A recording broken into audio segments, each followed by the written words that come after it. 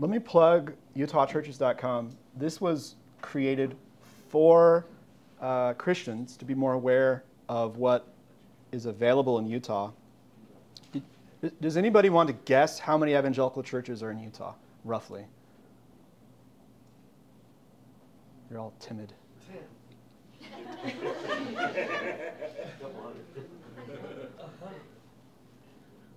Really? 150.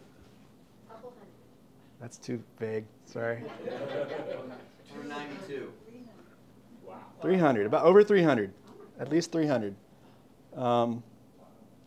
Now, on the utahchurches.com, we don't list all of those. I have some rules of thumb or heuristics for church health based on public information.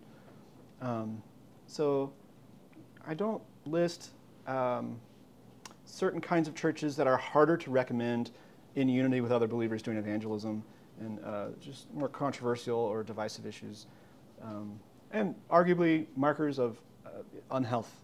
So I don't list all of them, but we have a lot of churches listed on the site, and so it's encouraging for Christians because more exists than you think, and it's good to just get a spot check, just a purview on what God's up to in Utah. It's neat to see little seeds of salt, or we call them grains of salt, or seeds of the Word of God's people. So there's a map there you can look at. There's also a locator where it takes your location and it recommends the 4 closest churches on the map.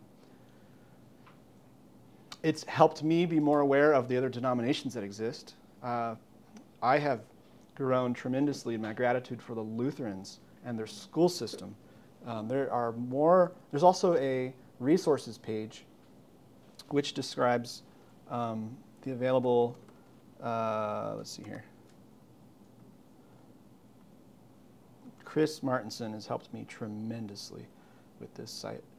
But we have a list of conference centers and retreat centers.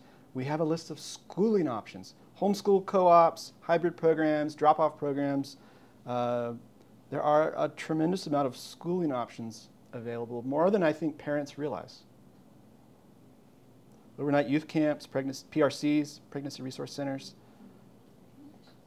Look at all those Lutheran schools. Praise the Lord. So just to help Christians know what resources are available and what churches are available, look at that. Look at that.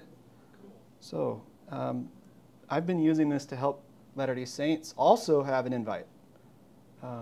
These are the churches available to you. Please come visit. Click on one of these. You'll get really quick data on their affiliations. And, excuse me. Let's click on another one. So we're specifying what denominational or denomination is sort of a loaded word, but maybe affiliation or confession or association or network or cooperative. And we get really quick info. All the stuff you're looking for when you look at a church website.